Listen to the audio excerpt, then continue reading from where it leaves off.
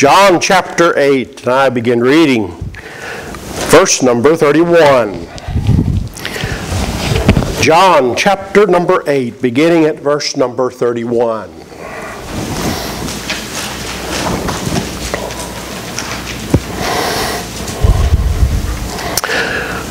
Then said Jesus to those Jews which believed on him,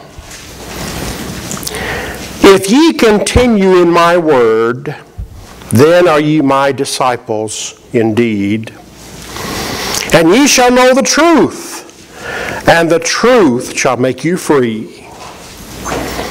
They answered him, We be Abraham's seed, and were never in bondage to any man. How sayest thou, ye shall be free?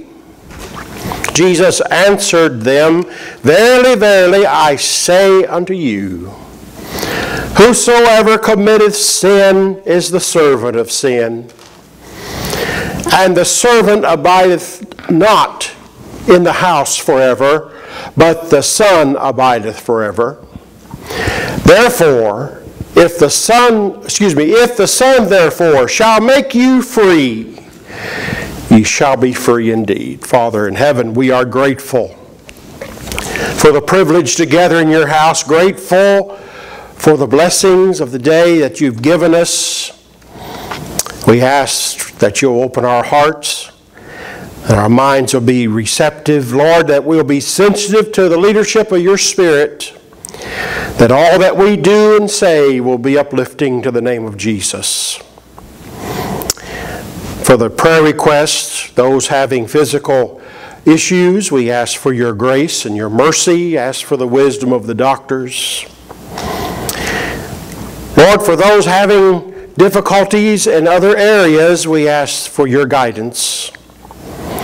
Use us this morning and forgive me where I fail. For Christ's sake I pray. Amen.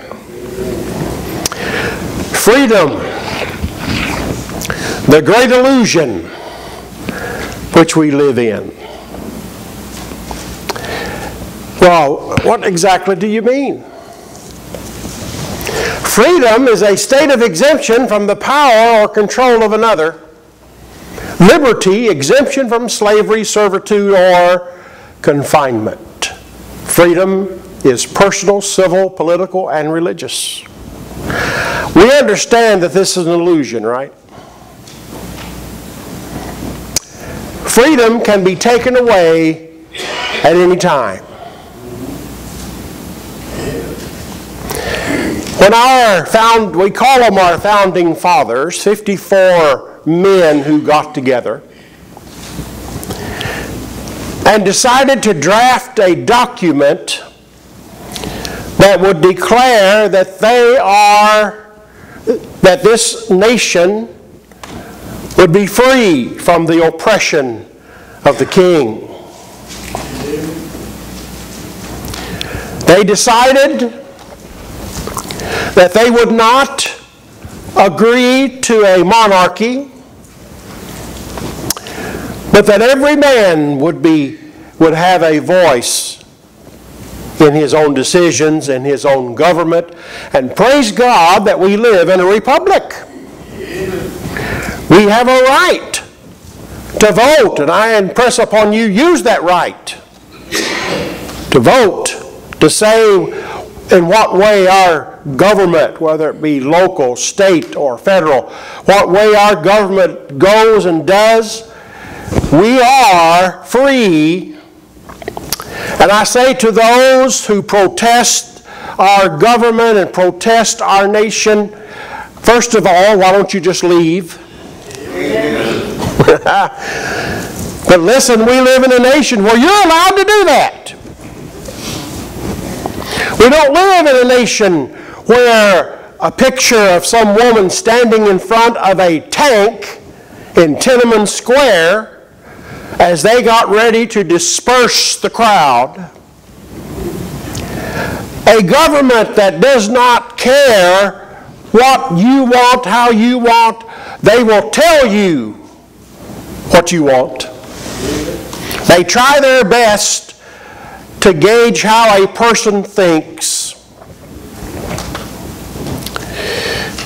But I want us to understand, when they pinned their name to that document, 54 names, that document, they became wanted men. And eventually, every one of them would be killed in England's effort to suppress. But freedom is something that every individual aspires. Even young people, when they reach a certain age, like 13, want to say that I'm free. I'm a grown-up. Oh, are you really? Well, pack your bags and get out there and work and see how free you really are. Amen. Freedom is an illusion, isn't it? But I want to talk about real freedom. Real freedom. Jesus said, recorded in verse 32, if the truth, ye shall know the truth, and the truth shall, not may, could, possibly, shall set you free.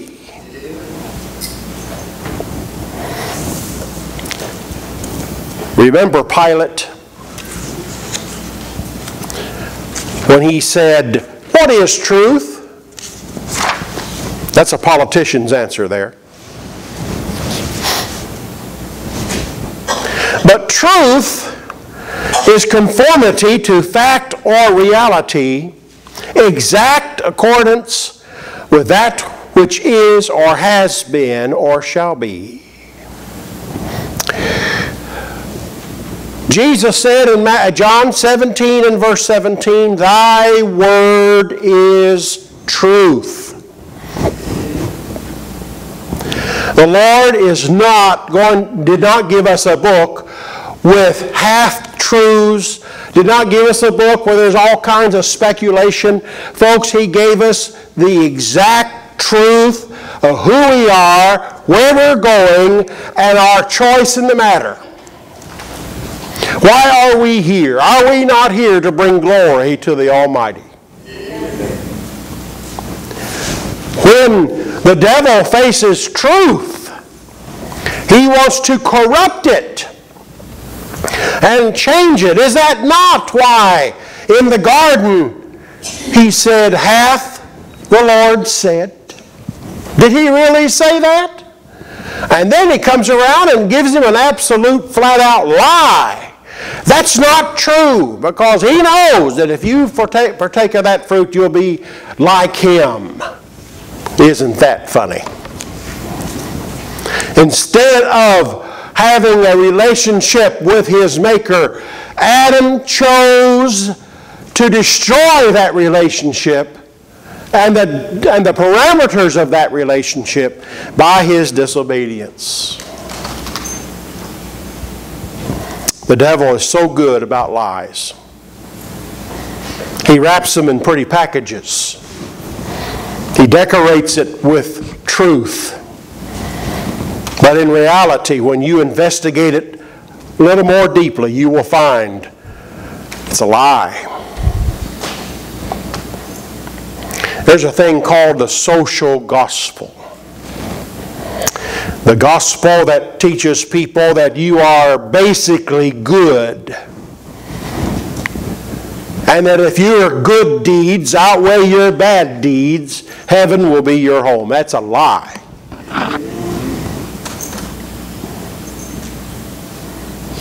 What did Paul write about men being good? There is none good.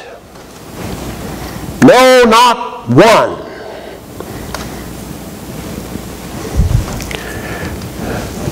Jesus would tell us, I am the way, the truth, the life. You're not going to get to heaven no other way than by Jesus Christ. You're not going to know precisely and exactly and accurately what you need to do in order to be eligible for heaven, except by the truth of God's Word, and that truth is in Jesus, isn't it? That's right. And you're not going to find life, spirit life, other than in Christ Jesus. As I usually do, I emphasize the word the way, the truth, the life, that definite article that tells us that it is not an optional type situation. There is only one way to heaven, there's only one truth, and there's only one life, and all of that is found in Jesus, isn't it? Amen. Let's turn to John chapter number 1. John chapter number 1. And the Word, Logos, the living Word, was made flesh and dwelt among us. And we beheld His glory, the glory of the only begotten of the Father, full of grace and truth. People don't like truth nowadays. Okay? We just don't like truth. Merchants will try to make truth a little more palatable because people don't like truth. Notice verse number 15. John bare witness of him and cried, saying, This is he of whom I spake. He that cometh after me is preferred before me, for he was before me. And of his fullness have all we received grace for grace.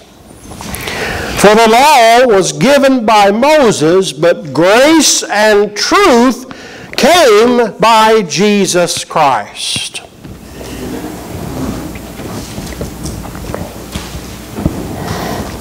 I remember a day when preachers would preach about hell, that your fingers would get warm.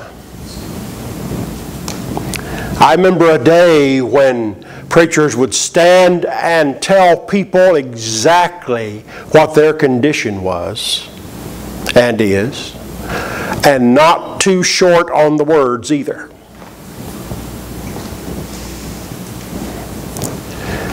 But nowadays, we have churches who are more concerned about programs, more concerned about letting people come to church in whatever they happen to be wearing, as long as it's decent.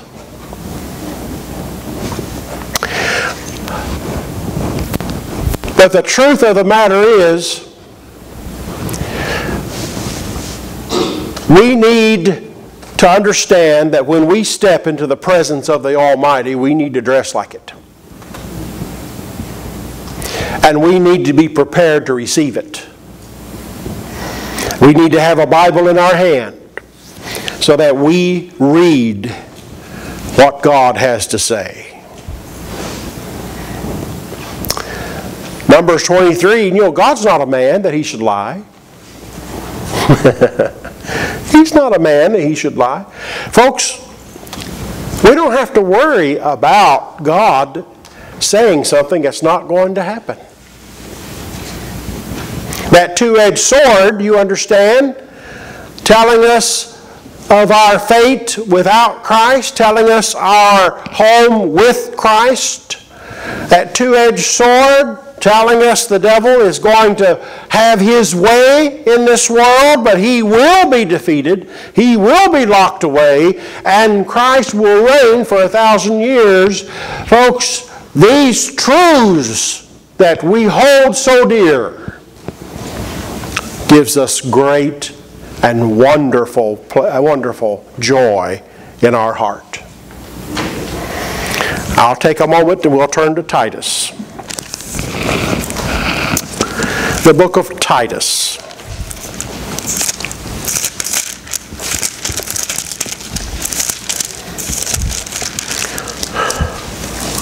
Titus chapter number 1, to this young pastor in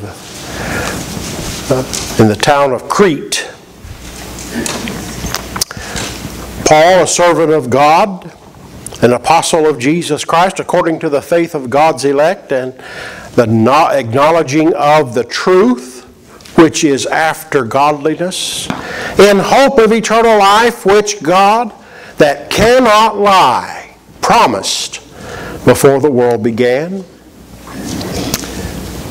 but hath in due times manifested his word through preaching, which is committed unto me according to the commandment of God our Savior. To Titus, mine own son after a common faith, grace, mercy, and peace from God the Father and the Lord Jesus Christ our Savior. The truth is in Jesus, isn't it? Okay. Now, people try to disguise it. They try to change it. They try to say, well, people cannot really handle the truth, so we will slowly try to get them to attend and then gradually reveal truth to them. That never has worked. Okay? But the truth will make you free. Knowing the truth will make you free. In our text reading in verse 34 and 35, we have, Jesus answered them, Verily I say unto you, whosoever committeth sin is a servant of sin. And the servant abideth not in the house forever, but the Son abideth forever. Freedom from sin. Let's go through it. What is sin? Sin's the breaking of God's law. James 1:4. What is the result of sin? Death. Wherefore, as by one man sin entered into the world, and death by sin. So death passed upon all men, for all have sinned. And by the way, that's spiritual death, isn't it?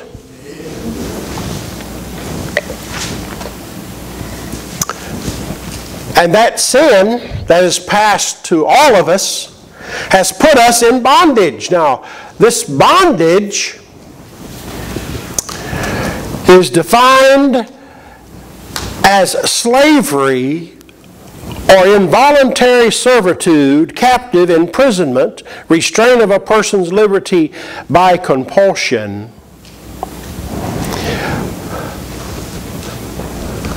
We don't think of ourselves as chained. We live in a free nation, don't we? But there are folk out there that are involved in things that they are chained, they are in bondage, they are trapped into a system that will not release them. The only person that can release them from that bondage is Jesus Christ Himself. Bondage. Doesn't matter what name you put on it, because only freedom comes in Christ, right? But bondage.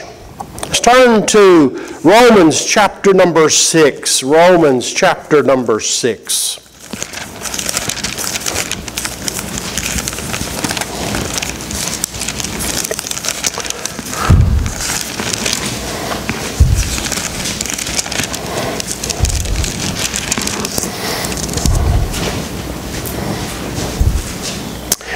Verse number 11. Likewise, reckon ye also yourselves to be dead indeed unto sin, but alive unto God through Jesus Christ our Lord. Let not sin therefore reign in your mortal body, that ye should obey the lust thereof. Notice that word reign there? That is the same word as a king reigns over his people, over his territory, issues government regulations. Reign over, or reign in your mortal bodies. Verse 13, neither yield yourselves members as instruments of unrighteousness unto sin, but yield yourselves unto God as those who are alive from the dead, and your members as instruments of righteousness unto God.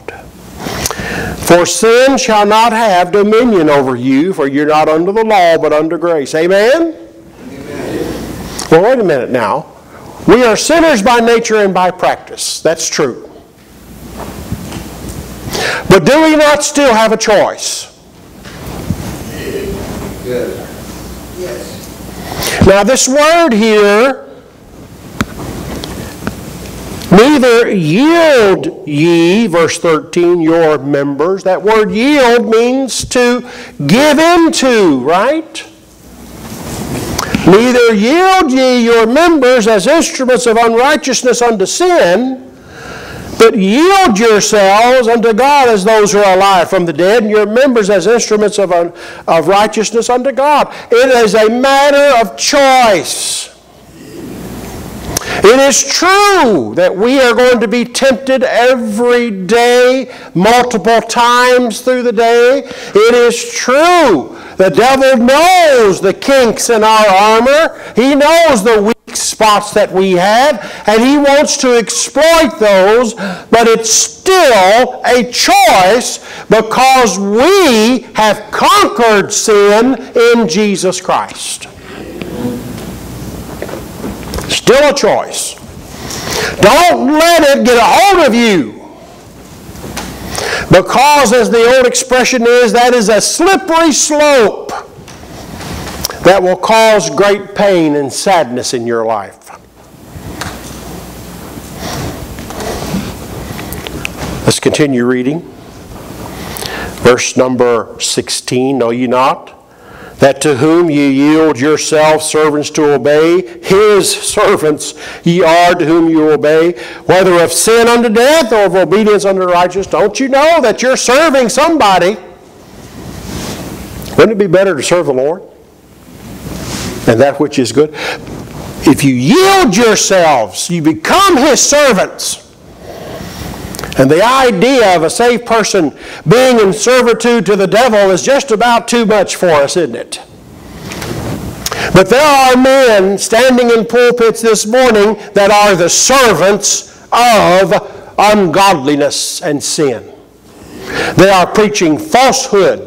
They enjoy the lifestyle that they have built for themselves on the backs of those to whom they are speaking. And I want you to know today that one day they will stand in judgment, and if they are not saved, we know where they're headed, and if they are saved, they will give an account to the Almighty for what they have done.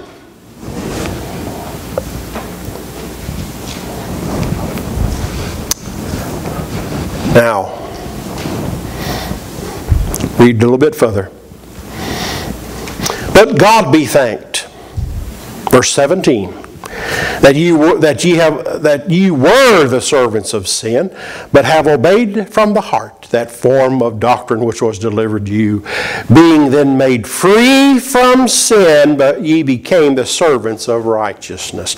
We are free.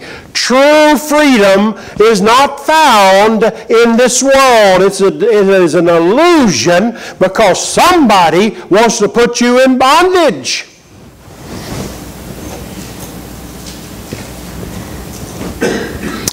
If you buy something and you decide to buy it on credit, you're signing that document that you're going to make those monthly payments. You become servants to those payments and to the lender. If you decide that you want to do something with your life that is not God-honoring and God-pleasing, you could become a servant to that thing. I've heard people say, well, I can quit any time I want to. That's not true. That's not true. Maybe they need a good dose of want to. Right? I can change anytime. Frank and I can walk away from the dessert table whenever we want to. You just don't want to. Okay? It's a choice, isn't it? To become a slave to something. People don't realize that drugs, alcohol, this junk that they're selling in our town is not helping people. It's putting them in bondage. Amen. They are slaves to that stuff. They can't get away from it.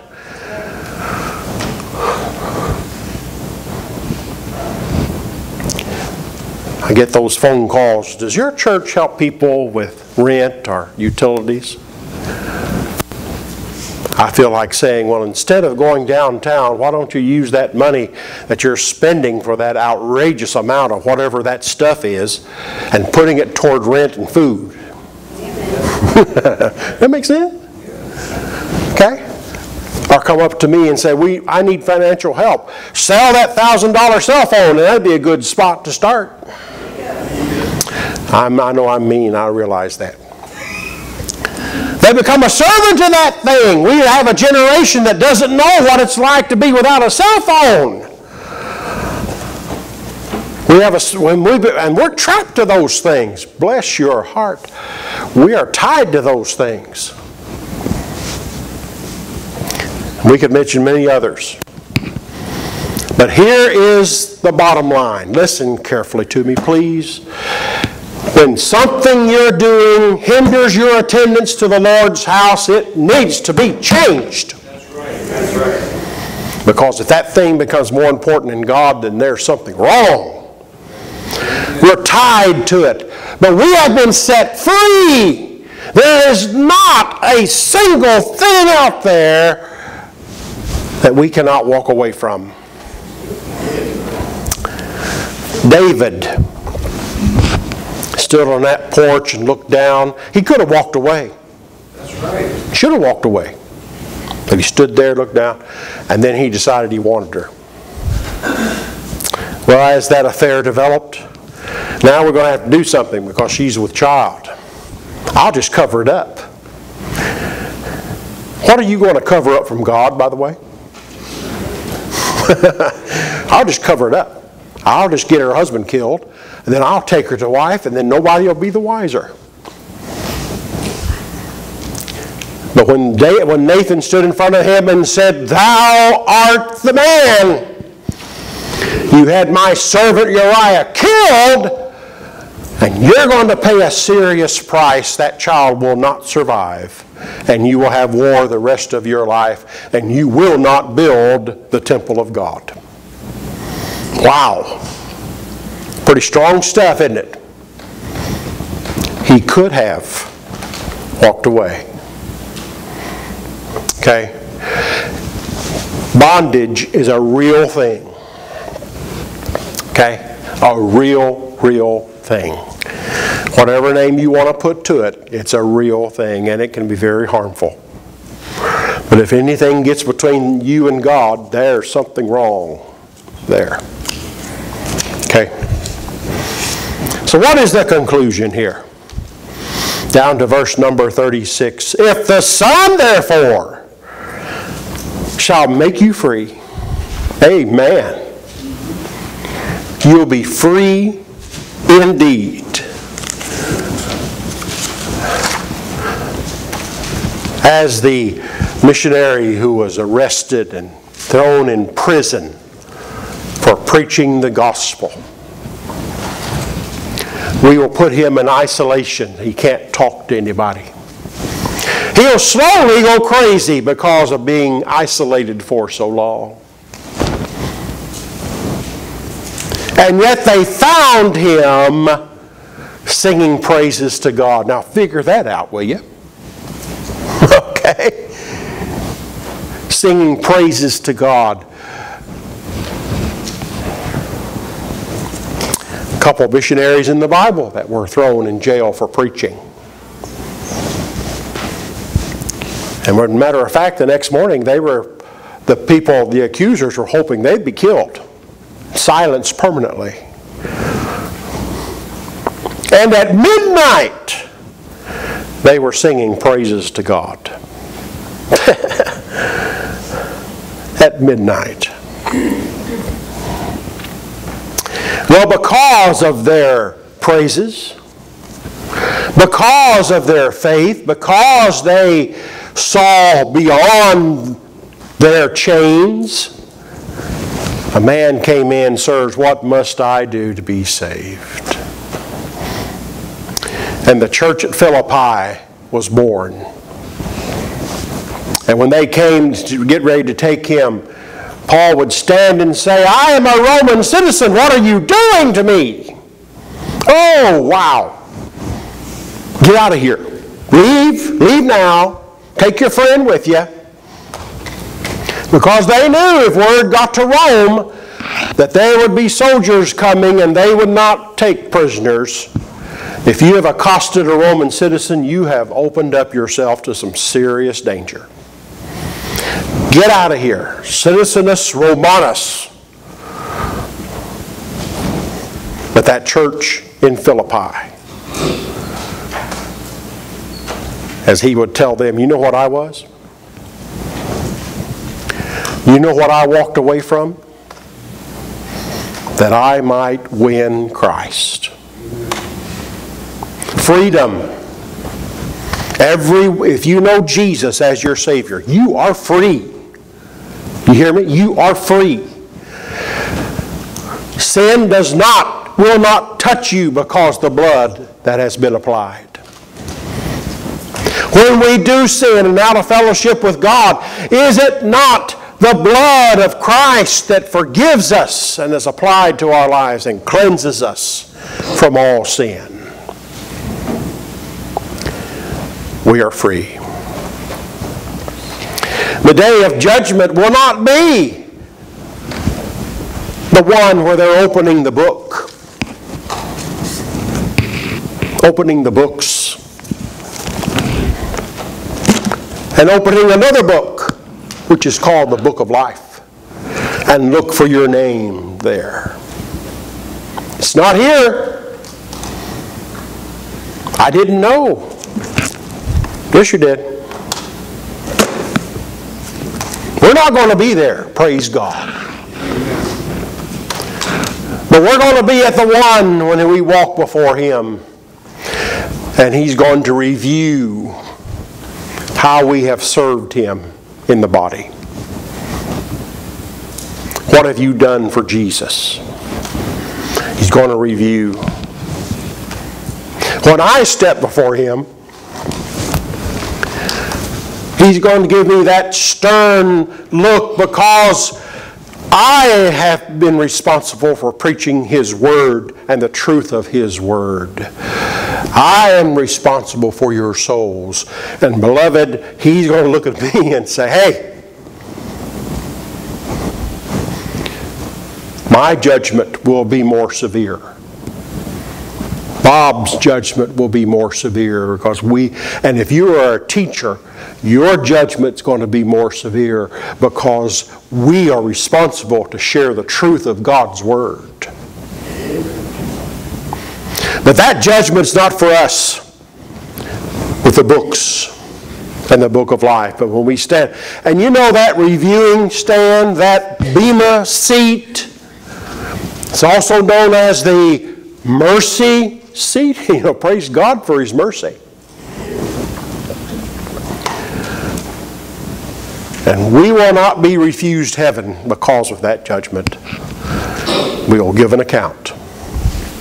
How have you served? What have you done? How have you dedicated your life? To the one who feels like they've not done very much at all, it's not the amount, is it? It is the faithfulness that matters. Matthew 25:21. Well done, thou good and faithful servant. Paul would write in Galatians chapter 5, he would say, stand fast therefore in the liberty wherewith Christ hath made us free. And be not again entangled in the yoke of bondage. The Galatian brethren were trying to keep the law, bring the law back, revive the principles of the law. which was not even for them, was it? Paul is telling them, listen, you're free. You're free. They too could have that great big statue. Bring us your people, your sick. And that statue that is a representation of liberty that the world sees when they approach the harbor. Freedom. In World War II, the men were coming home on ships. They entered the harbor and saw the Statue of Liberty.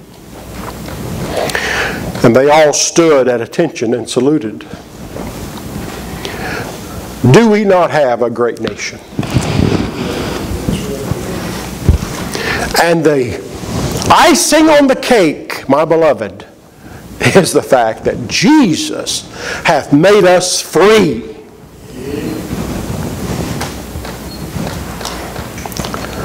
So we are free indeed, aren't we? Praise God. We are free. We can stand when the world is suffering, when the world doesn't know where to turn. And eventually, from time to time, when someone says, my life is such a mess, listen, I know somebody that can fix that. Not only will He fix it, but He'll give you peace. He'll give you presence. He'll give you guidance. And in those things, you will find freedom.